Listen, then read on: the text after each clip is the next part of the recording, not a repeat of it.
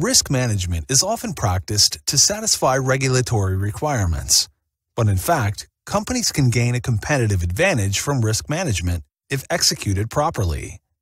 Proper risk management requires a concept that allows the company to monitor and manage risks across the entire business. Having a solid foundation is key when deciding on where to prioritize resources, which risks that can be accepted, and which risks that should be mitigated by controls or other activities. Identify and visualize your risks. Focus your efforts on mitigating risks that are likely to impact or where impact could be severe, instead of the areas where the risk is both remote and insignificant.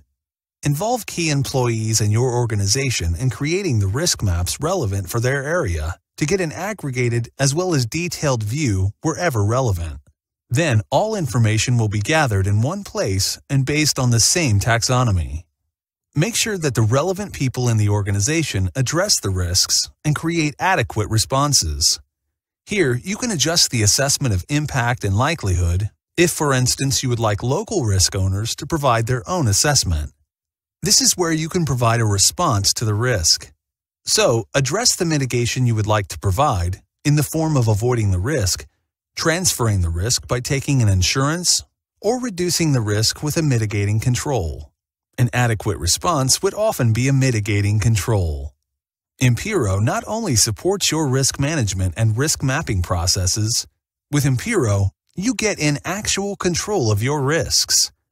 Impero has a powerful solution to design, schedule, and easily apply controls to employees across the company. However, the response to the same risk can be different from one entity, subsidiary, or subdivision to the next. Some of these should be reduced with mitigating controls. Others should simply be accepted. Impero ensures that delegated controls are easily performed, documented, and reported, and the solution has a reporting dashboard with monitoring of controls to show that you are in control.